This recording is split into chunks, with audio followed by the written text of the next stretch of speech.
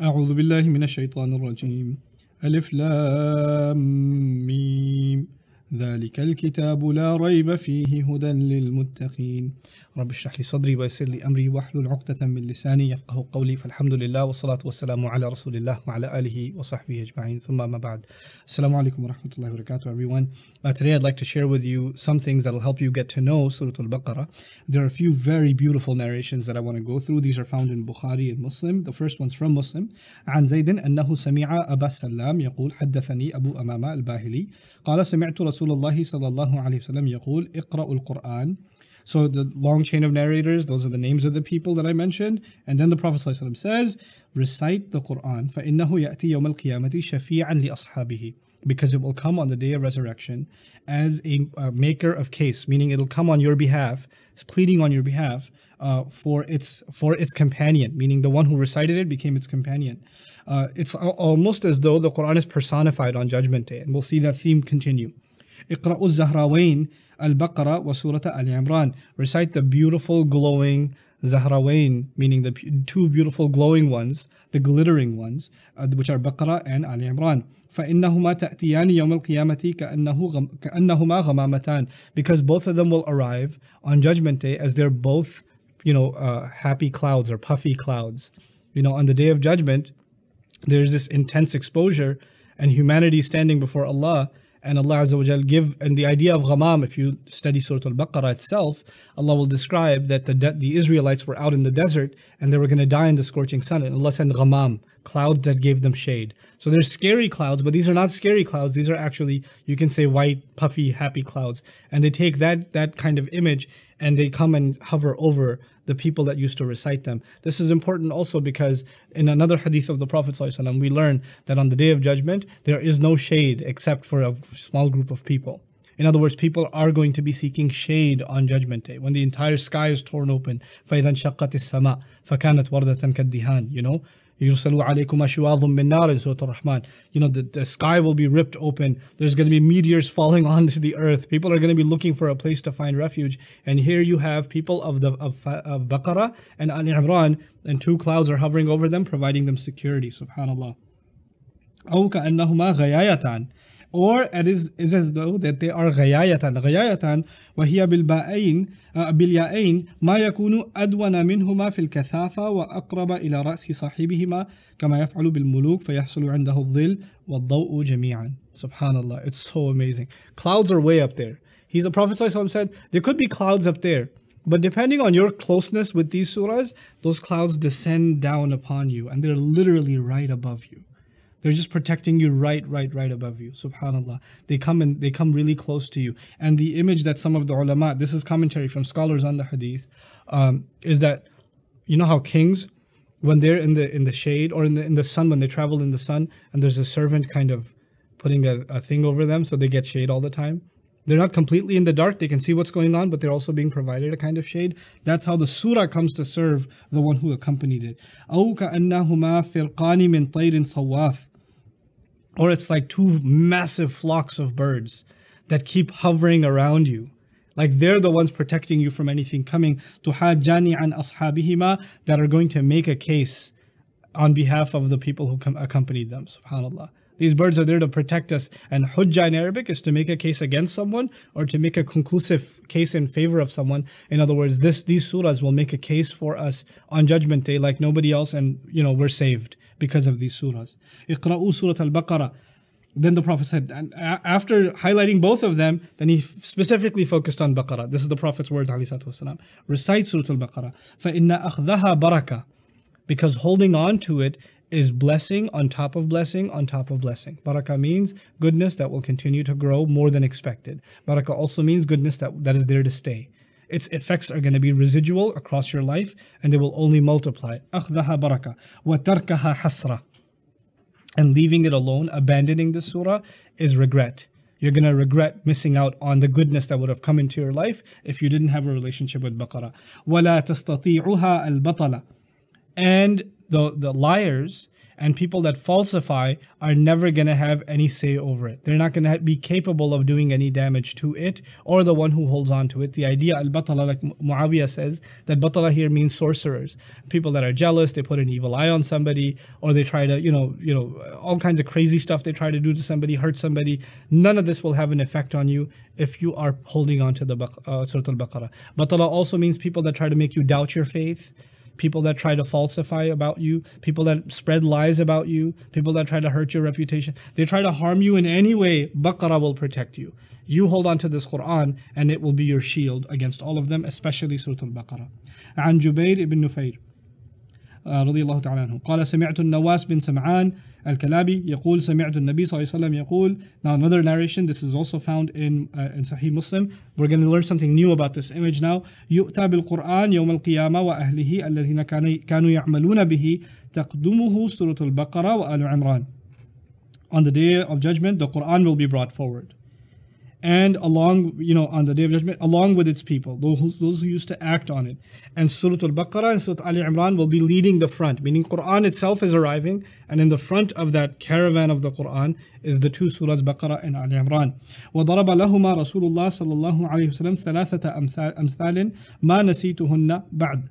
And the Sahabi says that the Prophet gave 3 examples to help me appreciate what it's going to look like on Judgment Day, to describe these surahs coming. I could never forget them. كَأَنَّهُمَا غَمَامَتان. It's as though they are 2 clouds. We read this already. We heard this already. أَوْ ظُلَّتَانِ سَوْدَوَانِ بَيْنَهُمَا شَرْقٌ. Or dark shadows, dark shades, between which there is light coming through.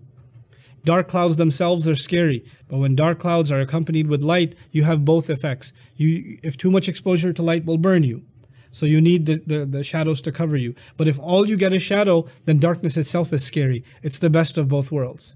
That between these two, you're going to be given protection, but not so much that you get overwhelmed by it. Light will come through as well. أو كأنهما حزقان من طير صواف تحاجان عن صاحبهما. Once again, it's like flocks of birds coming and hovering around, protecting the one and making a case in favor of the one who used to accompany them. May Allah make us from them. Then Abu Hurairah's narration رضي الله عنه أن رسول الله صلى الله عليه وسلم قال لا تجعلوا بيوتكم مقابر. He said, don't make your homes into graves. The Prophet said, don't turn your homes into graves. إِنَّ الشَّيْطَانَ يَنْفِرُ مِنَ الْبَيْتِ الَّذِي تُقْرَأُ فِيهِ سُورَةُ الْبَقَرَةِ. No doubt about it, Shaitan runs from the house in which Baqarah is being recited. So our homes, to save our homes from the effect of Shaitan, recite Surah Al-Baqarah. And of course, how would you turn a home into a grave? When the hearts are dead. Allah is not talking about zombies. He's not talking about people that are the living dead or something, or people die. No, He's talking about spiritually. Don't let your home spiritually die with the absence of Surah Al-Baqarah. What is in this surah that's so epic that you have narration after narration after narration? And this is the most profound one. I was just blown away by this one. This is in Bukhari. عن أسيد بن حضير قال بينما هو يقرأ من الليل سورة البقرة. One night he's reciting Surah Al-Baqarah, this Sahabi, Usaid. وَفَرَسُهُ مَرْبُوطًا عِنْدَهُ. And he's got a horse stable, and his horses are all, they're tied up right in his company. إِذْ جَالَتِ الْفَرَسُ فَسَكَتَ فَسَكَتَتْ. All of a sudden, his horses started acting up when he was reciting. So he got quiet, and the horses calmed down. فَقَرَأَ. So he recited recited Baqarah again. فَجَالَتِ الْفَرَسُ. The horses started acting up again. فَسَكَتَ وَسَكَتَتِ الْفَرَسُ. And so he stopped reciting and the horses calmed down again. He's like, why do I recite Baqarah and these horses go nuts? ثُمَّ قَرَأَ. Then he recited فَجَالَتِ الْفَرَسُ فَانْصَرَفَ. So then the horses started acting up again, and so he left, he moved back. But then he realized وَكَانَ ابْنُهُ يَحْيَى قَرِيبًا مِنْهَا. His little boy Yahya, this Sahabi has a little boy Yahya, he's at the stable right by the horses, and the horses are acting up, and he's afraid that they're going to trample him because they're acting up. فَأَشْفَقَ أَن تُصِيبَهُ. So he got really scared that they'll strike him. فَلَمَّا اشْتَرَّهُ رَفَعَ رَأْسَهُ إِلَى السَّمَاءِ. So when he pulled his son out, he lifted his head to the sky, and he noticed something in the sky. حَتَّى مَا يَرَاهَا. And he went away until he couldn't see it anymore. So there's 2 weird things happening. One, the horses are acting funny. He's pulled his kid away. He's looking up and he sees something, and he goes far away until he can't see it anymore. So now he comes. فَلَمَّا أَصْبَحَ. Then the next morning came. حَدَّثَ النَّبِي صلى الله عليه وسلم فقال. So he came to talk to the Prophet ﷺ, but the Prophet ﷺ preempted what he was going to say. He said, "Iqra ya ibn Hudayr, Iqra ya ibn Hudayr." Ibn Hudayr, recite. Like the Prophet's telling him, why'd you stop reciting? Like the Prophet already knows, ﷺ, that he's going to tell me about some recitation problem that happened the night before. The Prophet preempts him and says, keep on reciting. So he says, قال فأشفقت يا رسول الله أن تطأ يحيى. I was really scared that they're going to trample over my son Yahya. وكان منها قريبا, and he was really close to them. فرفعت رأسي فانصرفت إليه. So I raised my head and I just ran over to him and grabbed him. فرفعت رأسي إلى السماء. As I was pulling him away from the horses, I looked up to the sky. Now check this out. فإذا مثل الظلة فيها أمثال المصابيح. So I see the likes of what looks like shadows, but they're lamps inside the shadows. I can't describe it. It's kind of weird. They're like shades, but they're like lamps at the same time, descending. فخرجت. So they started leaving, حتى لا أراها, until I couldn't see them anymore. And the Prophet ﷺ says, وَتَدْرِي مَا ذَاك? Do you know what that was? قال لا. He said, no, I don't know. He says, تِلْكَ الْمَلَائِكَةِ دَنَتْ لِصَوْتِكَ. Those were angels that came down because of the beauty of your voice. You were reciting Baqarah and it attracted all kinds of angels, and they started coming down, and the horses would see the angels coming down, and the horses started freaking out because they couldn't handle the sight of angels. And you looked up and you saw these little beacons of light. Those were actually angels. وَلَوْ قَرَأْتَ لَأَصْبَحْتَ يَنْظُرُ النَّاسِ إِلَيْهَا. And if you had kept on reciting, the angels would have been so attracted that they would have become visible. They left the world of the unseen to join the world of the seen just to enjoy your recitation of Baqarah. That's how much it attracts the angels of Allah. And he says they would have come down so that people could see them. لَا تَتَوَارَى مِنْهُمْ. There would be no barrier left. People would have been able to see the angels because of your recitation. Subhanallah. Then, of course, there are so many ayat inside Surah Al-Baqarah that there are narrations about. I won't go into them. Of course, Ayatul Kursi is a thing by itself, right? There's so much that's been said about Ayatul Kursi. But I'll tell you what the last two ayahs of Baqarah, which will benefit you immediately, inshallah. The Prophet ﷺ says, again, muttafaqun alayhi, the hadith, من قرأ بالآيتين من آخر سورة البقرة في ليلة كفتاه. If whoever recited the last two ayahs of Surah Al-Baqarah in the night time, it's enough for him. That's enough for the person.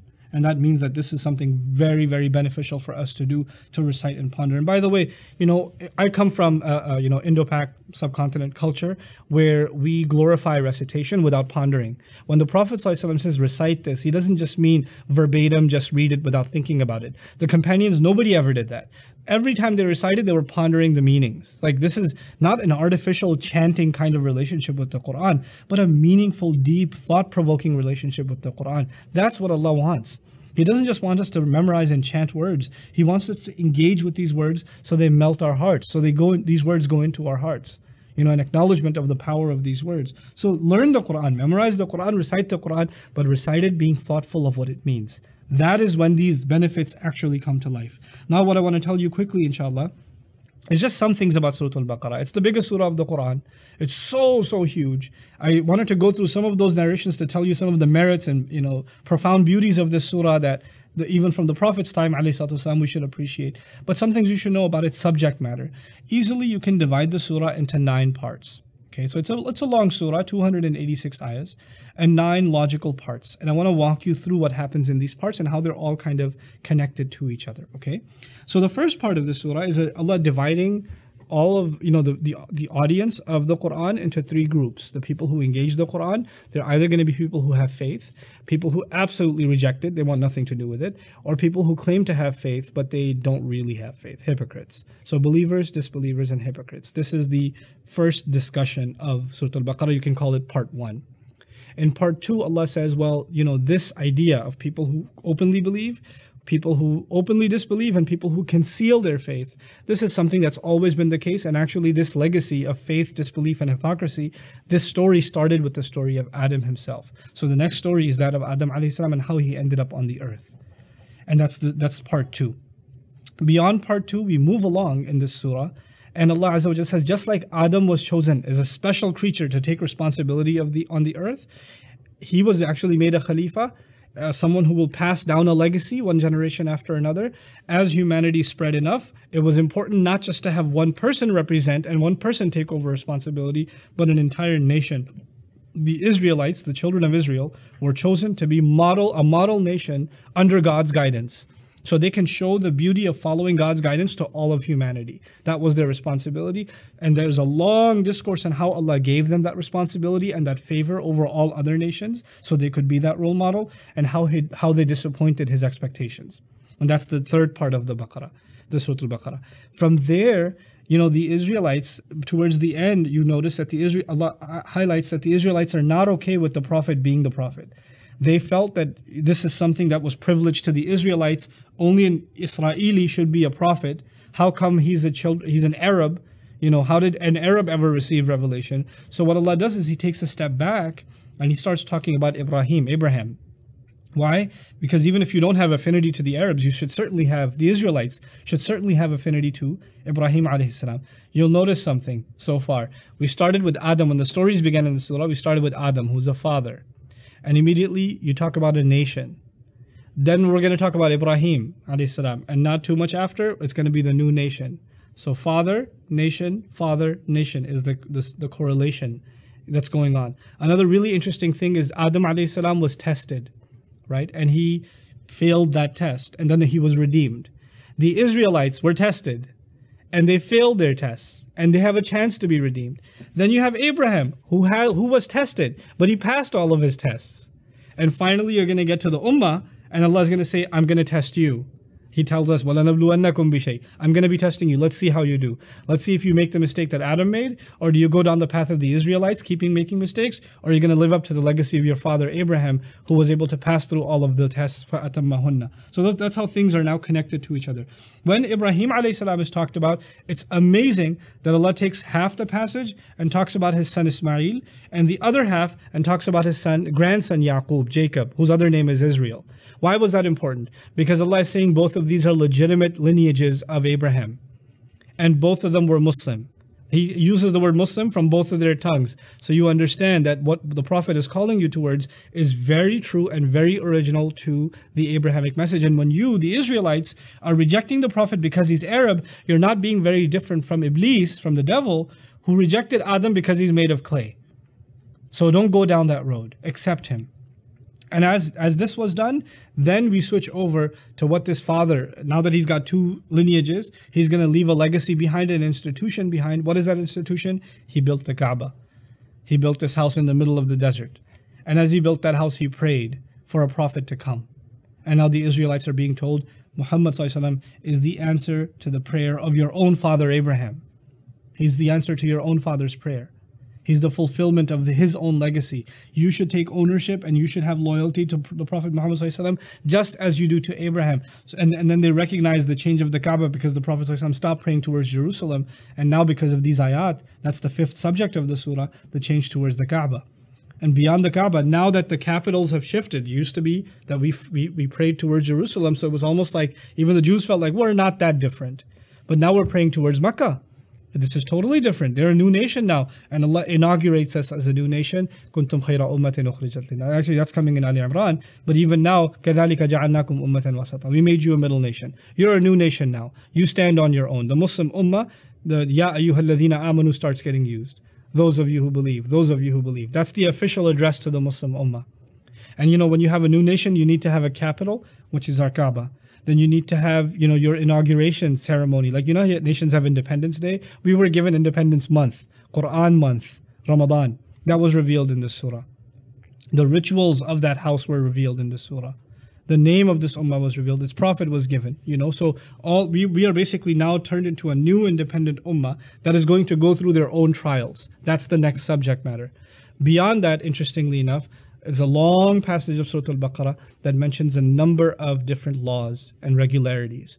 And these laws have to do with fasting, with Hajj, divorce law is mentioned, social law is mentioned, some preliminary inheritance law is mentioned, zakat is mentioned, all kinds of laws dealing with each other, taking care of orphans, things like that. All of these kinds of things are mentioned in this incredible systematic order, which is too long to explain in this session, but at least that's the case. Now let me walk you through where we are so far. We started with believers, disbelievers, and hypocrites. That was section 1. Story of Adam was section 2. Then section 3 was the Israelites and how they failed expectations. Section 4 was they should have lived up to their legacy of their father Abraham. Speaking of Abraham, he's the one who built the Kaaba. That's section 5. Then section 6 is the Muslim Ummah are now a new nation. and they are going to be put to the test. In section 7, now what are you going to be tested with? These laws that you have to abide by. So the long section on laws, that's where we are up to section 7. I told you there are 9 sections in the surah. In the 8th, moving along, you have the longest passage in the Quran dealing with guidance on greed. Where should you spend your money? Where should you not spend your money? How should you make your money? How should you not make your money? How should you do business? And how should you not do business? Money matters. Just given an exclusive, exhaustive discourse in this surah, unlike any other surah in the entire Quran that's dealt with. And this is important, by the way, because if you go back to the story of Adam alayhi salam, the problem was greed. And so Allah makes it a point to know that human beings that have now come to the earth, greed is going to be a big problem. It needs to be dealt with exhaustively. And as we conclude, then we get to the last 2-3 ayat of Baqarah, which are the narration says, whoever recites them at night, it's enough for them. One of the most profound prayers in the entire Quran, and those prayers actually tie up the entire surah. It actually wraps up where we began. Because at the end of the surah, we're basically asking Allah not to put a burden on us like the one He placed on the people before us, because they weren't able to bear that burden and they ended up being hypocritical with it. We're asking Allah to save our faith and not be hypocrites, and then we end, aid us against the disbelievers. You recall the first subject was believers, disbelievers, and hypocrites. The last is a prayer, Ya Allah, secure our faith, we've believed.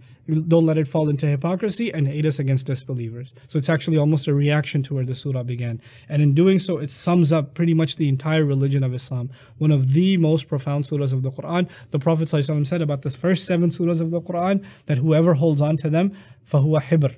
He's actually a scholar.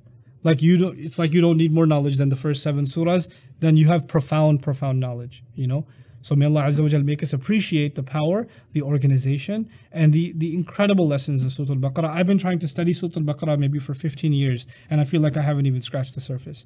May Allah Azza wa Jal make us appreciate the power and the benefits of reflecting and pondering over the Quran. Assalamu alaikum wa rahmatullahi wa barakatuh.